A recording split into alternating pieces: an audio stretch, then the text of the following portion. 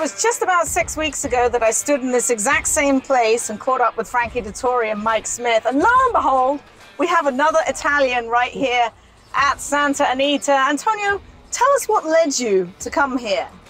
Well, I've always been like following American racing, and but since unfortunately in my country the racing is not having a great time, you know.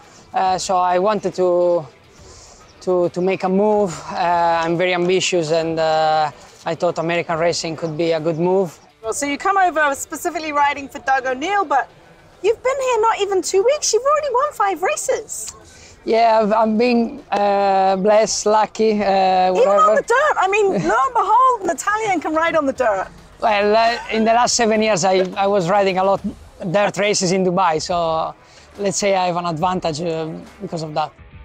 So who's your agent? My agent here is Tom Canust. Good guy. He's a good guy. I think he's working really hard, and I got this winner because of him. You know, he put me on the right horses at the right time. So it's very nice to work for him, and let's see what future holds for us. How's this over here? Because we ride a little lighter over here. You hungry yet? You know, it's a long time I didn't have any pasta and pizza, so... So you joined a gym, right?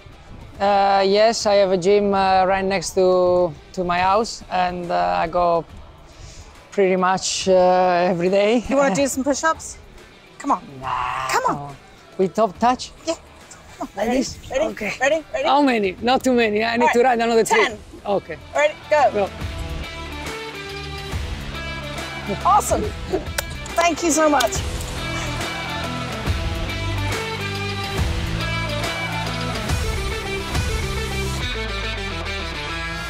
At Santa Anita Park, the Hollywood meet rolls on. We have a 1 p.m. post on Preakness Saturday with the gates opening at 7:15 a.m. for simulcasting.